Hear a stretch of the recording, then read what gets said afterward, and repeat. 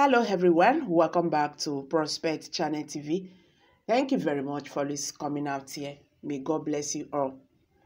Charley boy reacts after AGF Abubakar Malami said that the Nigerian government will not release Nnamdi according to the UN orders, that the IPOB leader case is already in the court. In the High Court, in the Federal High Court in Nigeria, that the Federal High Court will determine what happens to Nnamdi, not the UN order. Record that an international working group declared the arrest of Nnamdi, the leader of the indigenous people of Biafra, IPOB, as unlawful and infringement on its international human rights.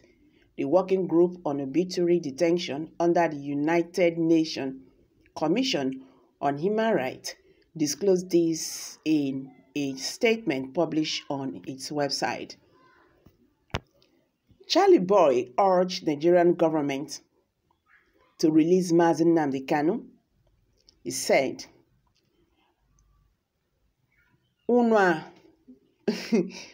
dey lie, na lie be that una dey talk, because una go use una hand release Nnamdi for una own good. Nnamdi is not the problem of Nigeria. The problem of Nigeria is caused by you people, he said. And this have got so many Nigerians talking, left, right, and center, and all that. What I always say is Nnamdi crime, his only crime here is because he's an Igbo man, and for the reason that he stood up to say we are not comfortable with the way you people are treating us, and for that reason, give us our freedom. That is the only crime he committed.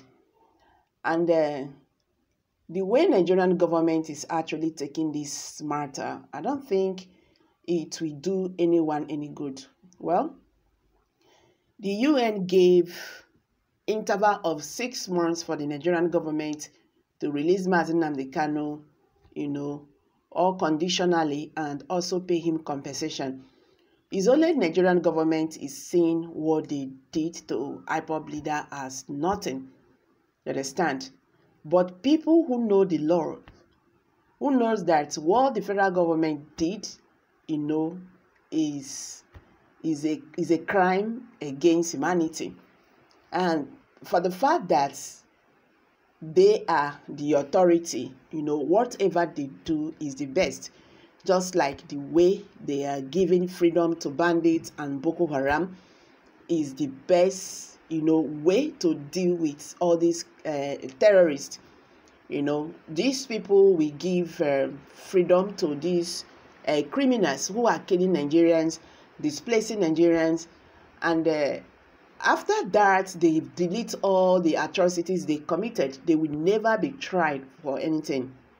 And that is the reason why people in that region are seeing it as a very good business, to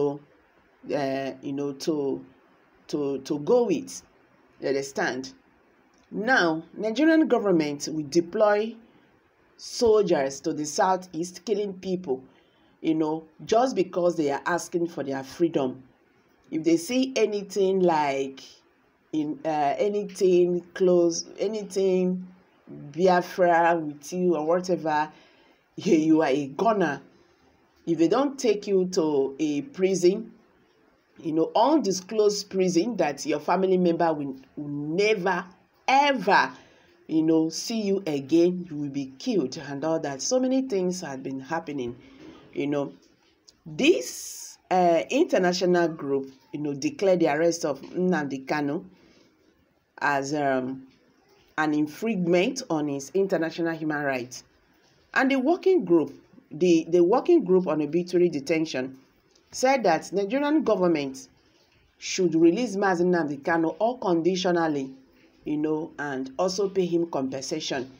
They also indicted Kenya government. If you guys can recall that Nnamdi Kanu was adopted in Kenya and all that, even when the president of Kenya, they deny and all that, they indicted Kenya government, in this very case. But it seems that the government of Nigeria do not want to play along with the others, saying that Mazi Nnamdi Kanu's case is already in the court, in Nigerian court of law, that the law will determine his fate. So that means they are ready, to do anything concerning this case. But the truth is that they themselves, they know that they have no case against this young man. That is the reason why they always postponed it. They know that they don't have any case against him, because even in Nigerian constitution, self-determination is not a crime, unless there is something the government, is yet to let Nigerians know. Because the way they are taking this issue, it don't turn to personal matter. This group that asked Nigerian government to release Mazi Nnamdi Kanu, the group comprises, scholars and experts who specialize in human rights issues and related laws. Recall that Nnamdi Kanu is facing terrorism charges in Nigeria before Justice Binta Enyako of the Federal High Court in Abuja. He has been in the custody of the Department of State Services (DSS) since mid-2021. Nnamdi Kanu was detained after he was adopted in Kenya and repatriated in June 2021. He was adopted over his agitation for Biafra Nation and, by extension, Nigerians break up. So that is just the whole thing. So guys, I'm going to drop it here for now. More details will come to your way. Kindly share your view below the comment section.